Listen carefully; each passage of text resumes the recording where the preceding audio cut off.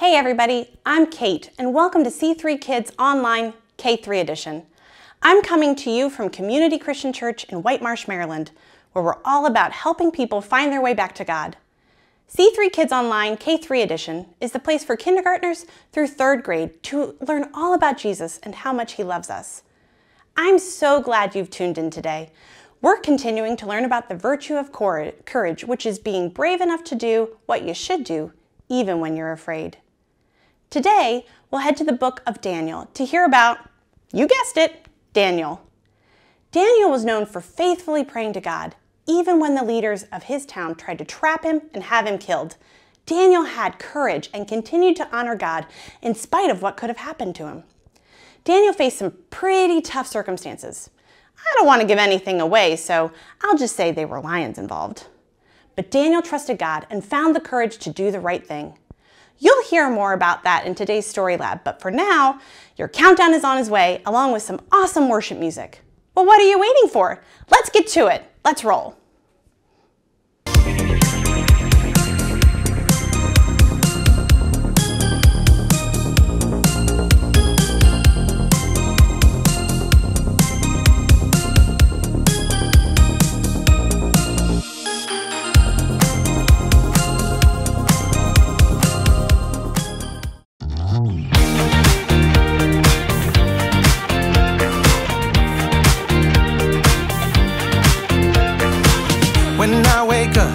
When I wake up, I know that you are with me every step of the way. You're strong enough to handle any fear that I face. Even things that scare me, 'cause they seem too big. Even all the hard things that make me wanna quit. You're bigger than it all, and you're in charge of it. And I don't feel so worried when I look to you, Jesus. Your love is unforgettable. Your strength is undeniable. With you, nothing is impossible. You are the reason, you are the reason I'm brave. You are the reason, you are the reason I'm brave. You are the reason, you are the reason I'm brave. When I look at how great you are, your kindness helps me believe that you are good, and with you I can do anything. Even things that scare me, 'cause they seem too big. Even all the hard things that make me wanna quit. You're bigger than it all, and you're in charge of it. And I don't feel so worried when I look to you, Jesus. Your love is unforgettable. Your strength is undeniable. With you, nothing is impossible. You are the reason, you are the reason I'm brave. You are the reason, you are the reason I'm brave. You are the reason, you are the reason I'm brave. Your love is unforgettable. Your strength is undeniable. With you, nothing is impossible. You are the reason, you are the reason I'm brave. You are the reason, you are the reason I'm brave. You are the reason, you are the reason I'm brave.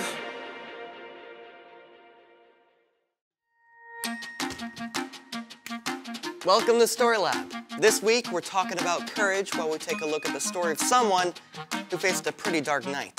Oh, and don't miss this.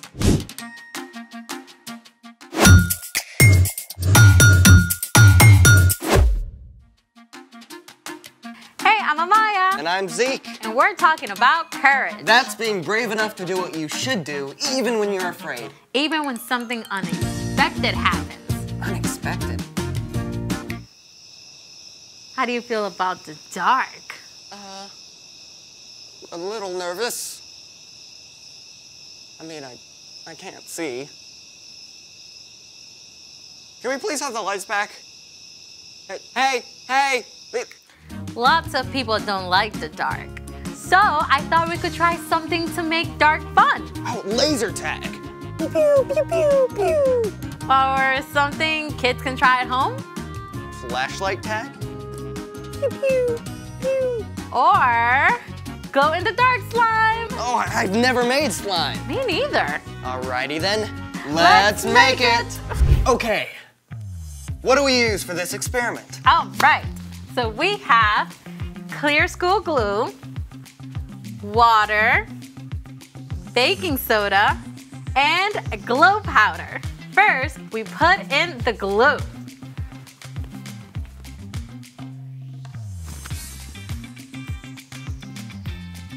Perfect. Next, we add the water.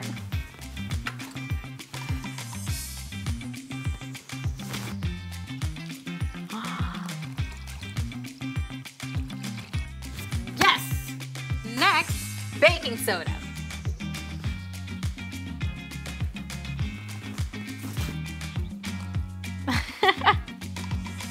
And finally, we add the glow powder.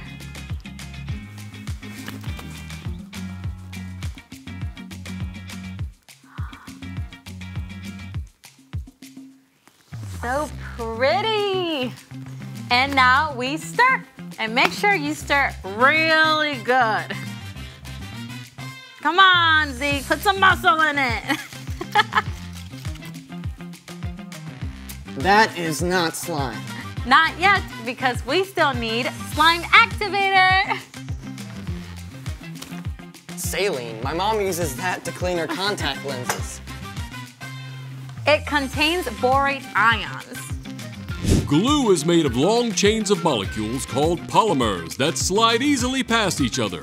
When borate ions are added, they cross-link the protein molecules in the glue so they can no longer slide easily past each other. So borate ions glue the glue? Pretty much. Cool. Let's see what happens.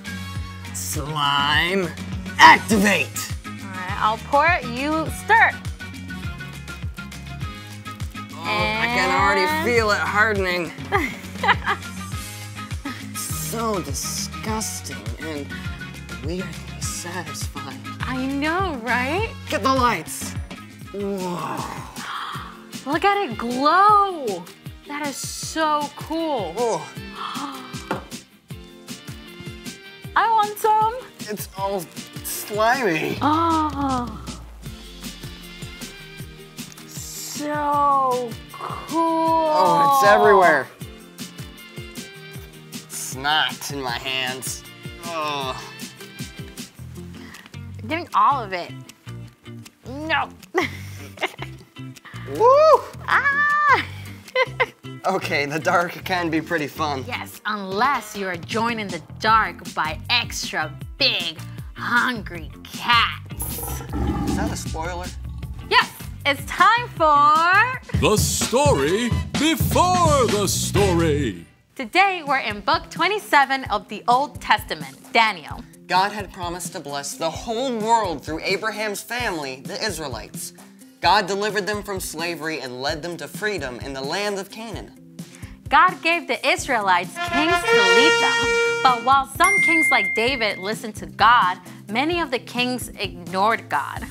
These kings even led the people to worship false gods.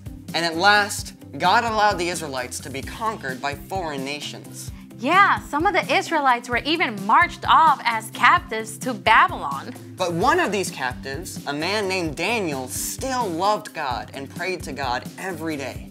And Daniel is a hero of today's story. Let's go! Daniel was taken to Babylon as a young man, but even as a captive, he still stood up for the one true God. We won't make ourselves unclean by eating the king's food.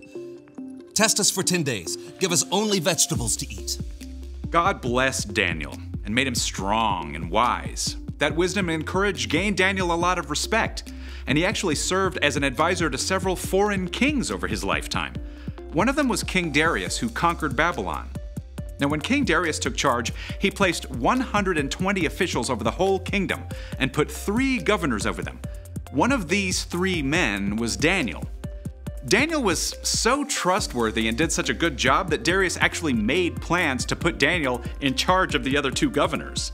So when these other 2 rulers found out about the plan, they were pretty angry. They decided to find something wrong with Daniel they could tell the king about. But even though they spied on Daniel, they couldn't find a thing he'd done wrong. Not one single lie! But Daniel does have this thing about praying to his God. 3 times a day like clockwork. The jealous governors and officials perfected a sneaky plan and took it to King Darius. King Darius, may you live forever. You're so incredibly amazing. We think you should make a special command. What is it? For the next 30 days, no one in the whole kingdom can pray to anyone but you. I like it. And if they pray to someone else, they get thrown into a lion's den. Where do I sign? Oh, well, King Darius was so flattered that he gave orders for the law to be written down, and he signed it at once. And you have to know this. Once a law of the Medes and Persians was written down, it could not be changed, even by the king himself. When Daniel found out about the law, it would have been easy enough to change his routine and stop going home to pray every day. But Daniel's love for God was greater than his fear of lions. The next morning, as every morning, Daniel knelt in his room and prayed to God. Thank you that you are always with me, God. Help me honor you in everything I do. Daniel went to his room to pray again at noon and in the evening, even though he probably knew the other officials were watching him. And sure enough, they were delighted to find Daniel disobeying the king's law. Oh, they rushed off to the king as fast as they could. King Darius, didn't you sign an order that for 30 days no one can pray to anyone but you? Huh? I did. Or they'd be thrown into a lion's den. Well, no one would risk it. Except Daniel. He still prays to his God 3 times every day. When Darius realized he'd been trapped, he was very upset. He didn't want Daniel to be harmed, but even he couldn't find a way around the law. So at sunset, the king called for Daniel to be brought out and thrown in the lion's den. Daniel, you always serve your God faithfully, so may he save you. Then Daniel was shoved into the dark den, and a stone was placed over the entrance. Now, we don't know exactly what Daniel felt alone in that deep, dark place with prowling lions. But in the palace, the king was so sick with fear he couldn't sleep. As soon as the sun rose, he hurried back to the lion's den. Daniel, you serve the living God. Has he been able to save you from the lion? Morning sunlight revealed Daniel, with the powerful lions curled up around him, tame as house cats. My God sent his angel to shut the mouths of the lions. They haven't hurt me at all. Oh, lift him out of the den at once. Daniel was completely unharmed. The king was so amazed that he wrote a letter to everyone in the kingdom. I order people in every part of my kingdom to respect and honor Daniel's God. He is the living God. He has saved Daniel from the power of the lions. Daniel continued to serve the king, and because of Daniel's courage, every person in the land heard about the one true God. The end. A whole den full of lions. Daniel must have been so scared. Oh, for sure, but he could look back on the times that God had helped him. He trusted God to be with him no matter what. So, what's our part in this story? Well, okay, maybe your mom told you to take the trash to the curb hours ago, but you forgot and now it's dark. It might be tempting to just skip it, but you can trust God to be with you while you do it. Or maybe you have to give a book report in front of the whole class and it's your first time, so you're super nervous. It would be easy to just tell the teacher you lost your voice and can't quite do it. Yeah, but truth is, you can trust that God is with you even in front of the class. Yeah, God knows we all struggle with fear sometimes. That's one of the reasons God gave us Jesus. When we believe in Jesus and follow him, we have God's Spirit to help us face anything that comes our way, from a book report to a barking dog to a mean kid. I think we've got it. Thank you, Brian. See you next time. So here's the thing. You can do what you should because God is with you. Too bad Daniel didn't have this stuff to glow in the lion's den. Yeah, I don't think you can ever get that out of big cat fur. I don't think I'm ever gonna get it off my hands. Thanks for joining us in the Story Lab. See you next time. I hope you enjoyed today's C3 Kids Online K3 edition. If you did, I want to invite you to join us in person. We have a space just for kindergartners through third graders. You can meet other kids your age, connect in a small group, learn all about Jesus and how best to follow him.